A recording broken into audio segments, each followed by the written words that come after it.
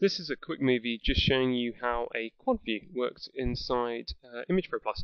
At the moment we have a quad view on, operating with DAPI, Bitsy, Texas Red and a Sci-5 emission, operating with a Rolera MGI EMCCD camera.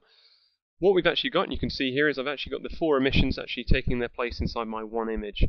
What we're actually going to do when we do this is we're going to create one final image which is actually the same resolving power but 1/4 of the field of view, and the quarter of the field of view being used is actually the field of view in the center. So what I'm going to do first of all is I've aligned the quad view as easily as I can do by just simply moving the alignment tools on the outside, just the little knobs and tweakers on the outside. But I'm actually going to do a final, really neatly depicted software alignment as well. So I'm just going to snap a picture of my grid, and I'm just going to map how my actual alignment was. To do that, I'm just going to use a simple little macro which says, is it a dual view or a quad view? And I just say it's a quad view. And instantly it comes up and it tells me that channel 2 is out by 5 pixels in X and it's got a 0.4 degree rotation error, and so on. So it can actually tell me how I am. And what is nice is it'll actually correct that, and it's actually corrected it here. So if I pick a couple of these images, I can take, say, these 2 images here, and I say I'll make you the red channel and you the green channel. What I can actually show you by creating the composite, if I just zoom in on here, is how I've managed to get them overlined perfectly now.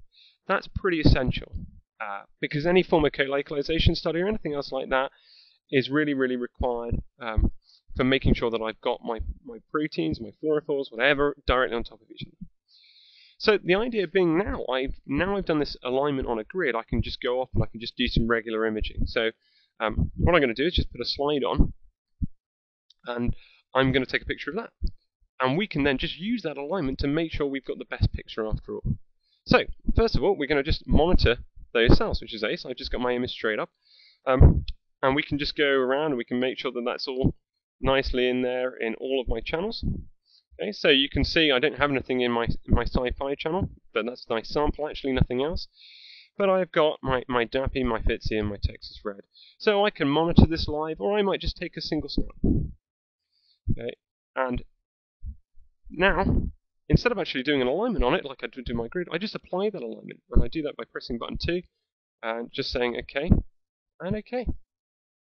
And I'll end up with my 4 images, which now lead an aligning. So I know that this one is blue, this one is green, and this last one is red. And I get my little overlapped image like that. Now, that's probably not the best bit of the sample. I'll tell you what, let's boost up my blue a little bit so I can just see that a bit more.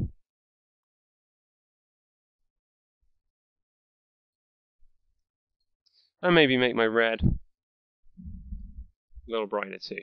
So, you can use all your tweaks that you want to for this. Entirely down to you.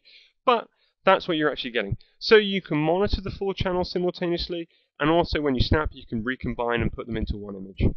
Okay? The dual view operates with pretty much any camera you have in the market, and can easily be used in any combination of filter sets. Please contact tech support or your local sales office for help. Okay, thanks.